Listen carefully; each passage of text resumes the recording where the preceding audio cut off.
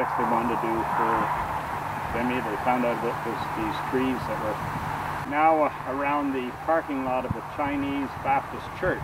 From an acorn brought to Canada from Vimy, France some 100 years ago, to a sapling from a tree grown from one of those original acorns now planted near the gravesite of Lieutenant Colonel Thain Wendell MacDowell, a veteran of the Battle of Vimy Ridge. MacDowell's family, along with local dignitaries, members of the local Legion, and Brockville Rifles, were on hand on Saturday morning at Oakland Cemetery for the Vimy oak tree dedication. MacDowell, who was the only Victoria Cross winner from Brockville and one of the few in Canada, was a very likely candidate to have a memorial planted near his grave. The Battle of Vimy Ridge remains, as I said, a key moment in Canadian history, and the planting today, 100 years later, will help us to continue remembering the sacrifice that has been made for our freedom.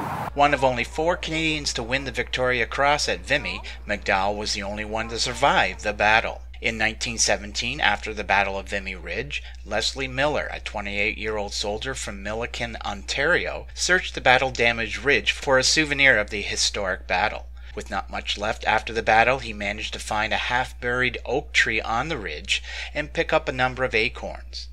Back in Canada, he planted the acorns at his farm outside of Toronto, calling the property the Vimy Oaks Farm. Over the years, the farm was taken over by the ever-expanding area of Scarborough. It was decided that the MacDowell grave would be a fitting place for one of the Vimy oak saplings.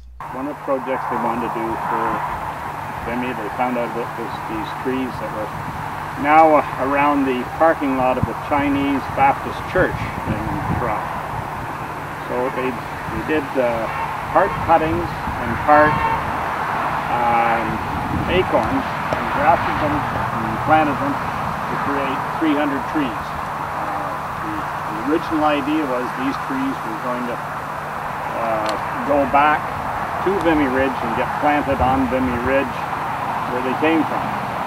And they left a few of them available for planting in Canada for special memorials, special locations, and I managed to acquire one.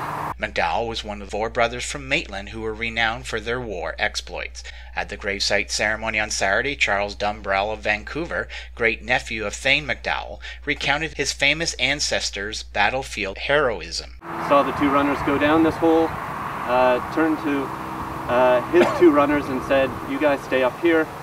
And he went down this hole that was 75 steps, turned the corner, and there were 75 Prussian guards, 2 officers, and the 2 machine guns that he had, but there were 77 Prussians in this room. He quickly turned over his shoulder as if he had his whole company up above on the surface and said, "We've got him."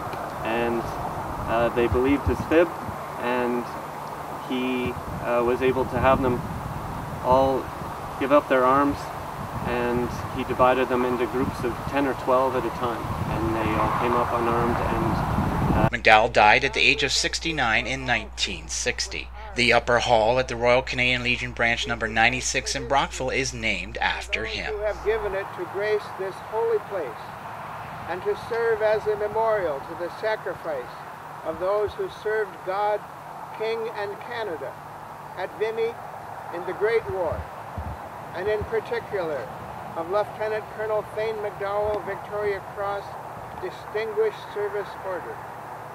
May this tree be a source of healing and blessing to all. For Hometown TV 12 News, Dale Elliott in Brockville.